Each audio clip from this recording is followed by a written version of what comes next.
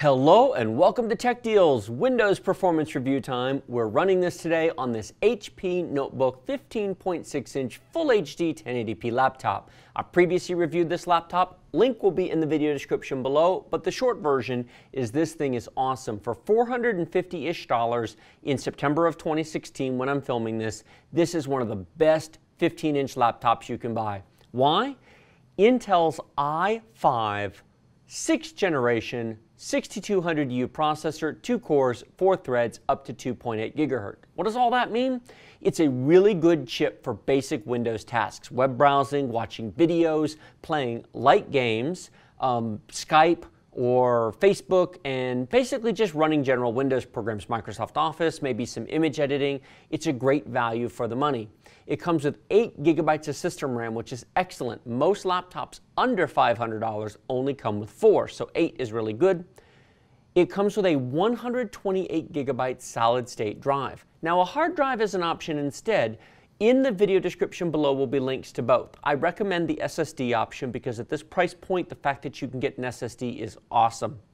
Much faster boot performance, much faster program loading time, but of course you give up space to get there because 128 gigs is a lot less than 1 terabyte, which is what you get in the hard drive version. Your choice, but I'm showing you the SSD version. This has a DVD reader and writer, a webcam, memory card reader, Wi-Fi, Bluetooth. It's fully loaded. Great machine. I love this thing. Good value for the money. So we're here in Windows. The first thing I'm going to show you is Reboot Performance. Now I just finished filming First Boot and Windows Update. So I've not done anything to the machine since then. I'm going to come down to the Start button. I'm going to click Power, and I'm going to time it from when I click Restart and Restart. I'm not going to time it live while I film, but when I edit this, I'll time it, and I'll put the times up here. This machine should reboot very, very quickly because of that solid state drive. In fact, it boots so quickly, it's really not even worth putting into suspend or hibernate. Just turn it on and off. There we go. We're in Windows. Is it usable? Yeah, I'm fully used. That is crazy fast. That's seconds. And that is a full reboot, not a start from the power button, which is maybe half that time. So just shut it down and turn it on. It's so fast, who cares? So what about web browsing? Well, let's open up Microsoft Edge, which comes with Windows 10. And the first thing we're going to do is go get Google's Chrome. Now, it is true that the download speed of this is dependent upon your internet connection, but to be completely honest, these web browsers are so small, that part doesn't really matter. It's the install speed and how quickly it's usable that really matters. On your marks, get set, downloading. Okay, so it takes 5 seconds to download, but download's my internet connection. This installing part, that is the computer.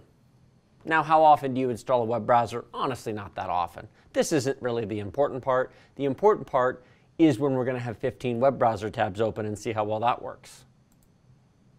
So let's see here. Now that we have Chrome open, let's go get Firefox.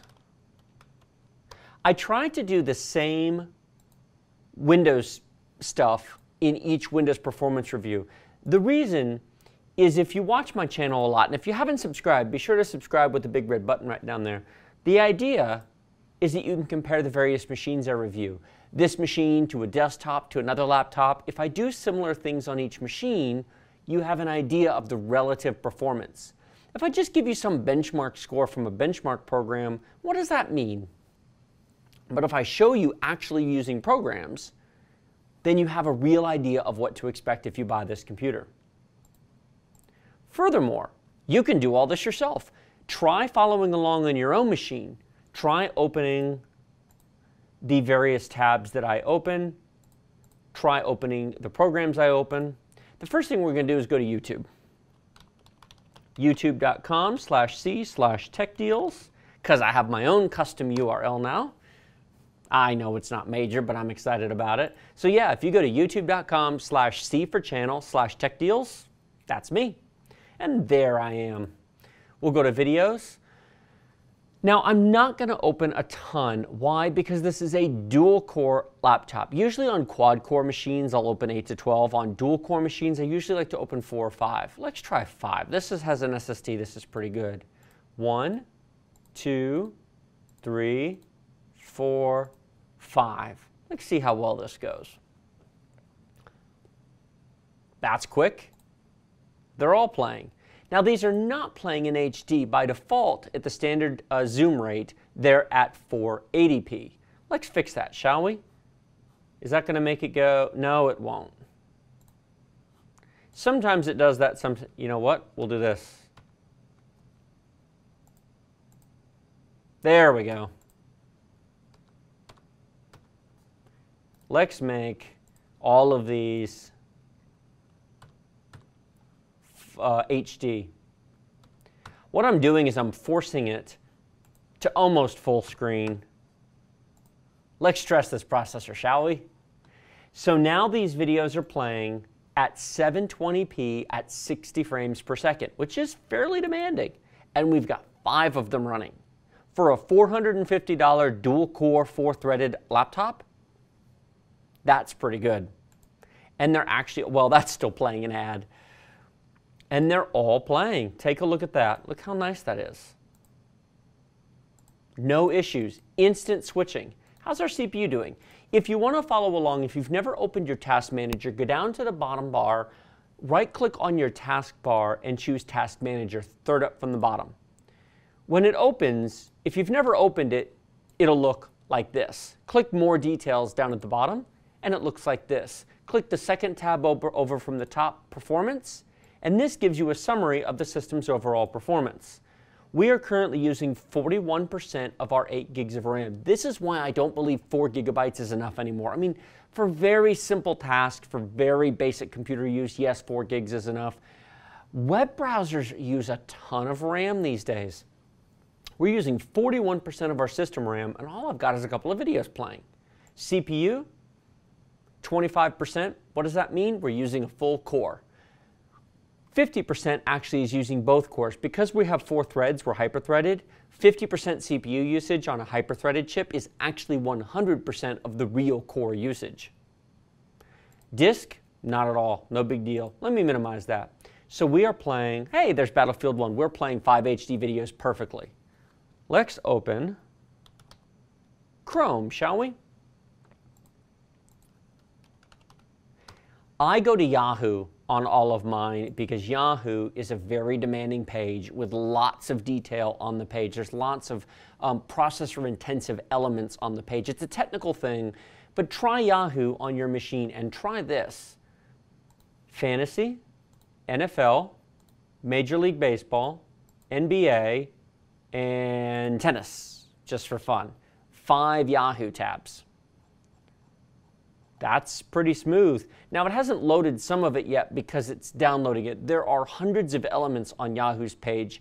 Yahoo, frankly, needs to update their page. It's technically out of date. So all these elements load individually, and it actually creates on 5 pages, there may be 1,000 individual get-send requests to multiple Yahoo servers, which really stresses the machine.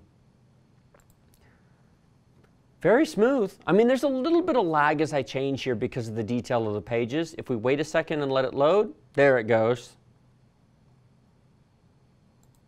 Now, can you get faster performance than this? Yes. Can you get a laptop for $450 that's faster than this? No. And that's the point I want to make. No, this is not the fastest machine I've ever reviewed, but for this price point, it's the fastest machine not only have I reviewed, but I believe you can buy, because this was not sent to me as a sample. I bought this. This is a good machine. So now I'm going to click a link. Those are sponsored. I don't want those. I'm going to click a link on each one of these. Let's see how well it loads.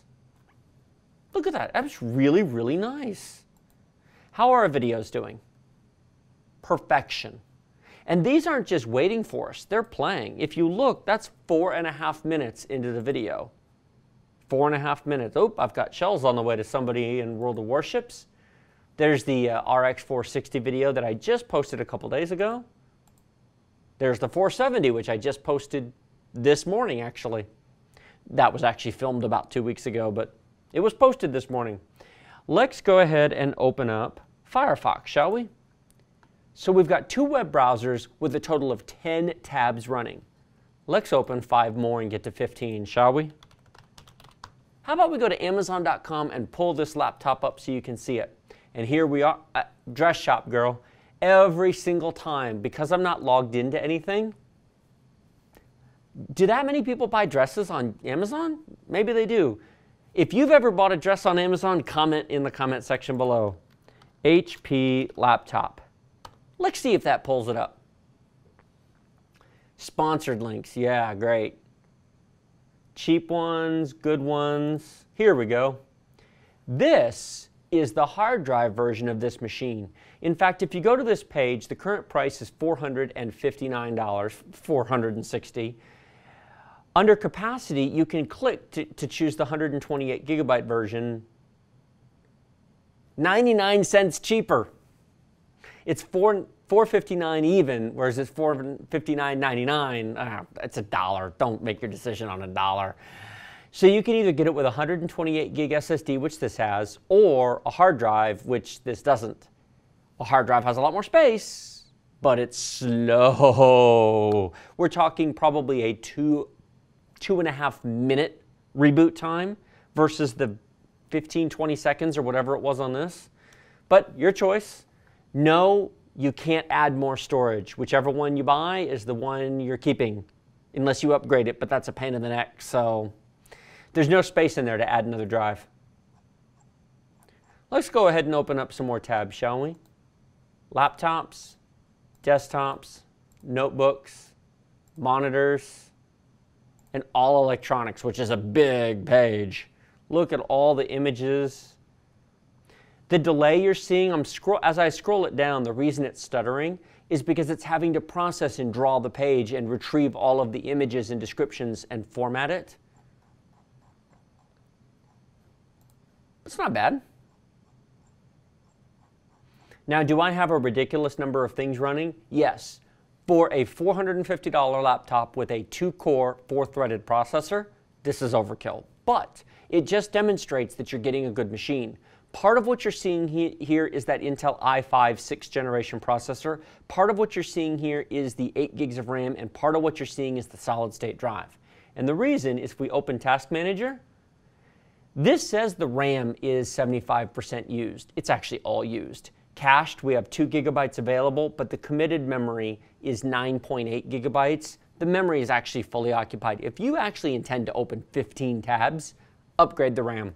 For $30, you can upgrade to 16 gigs. I actually don't think most people should upgrade it to 16. If you're buying a dual-core laptop, 8's enough, because I'm doing crazy stuff on here.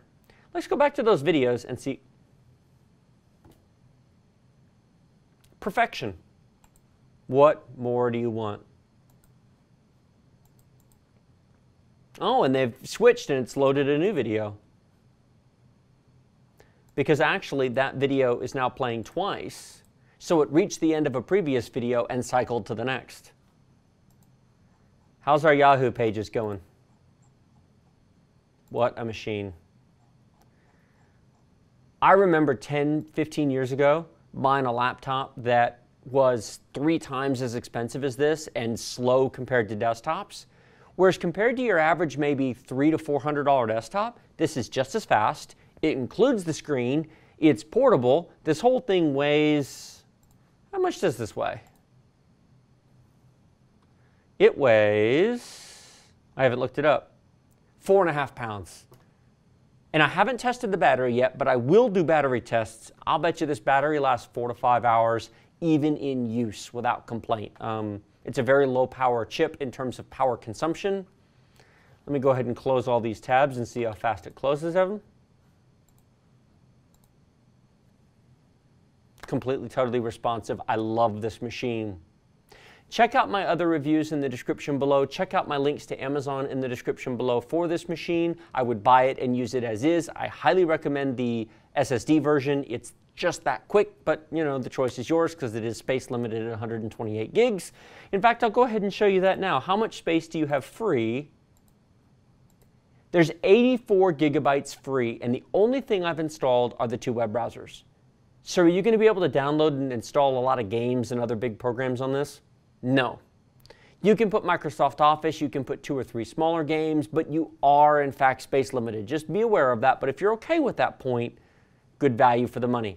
Like the video if you like it, don't if you don't. Remember to subscribe to my channel. It's the big huge red button right down there. If you've already subscribed, thank you, and if not, click it now.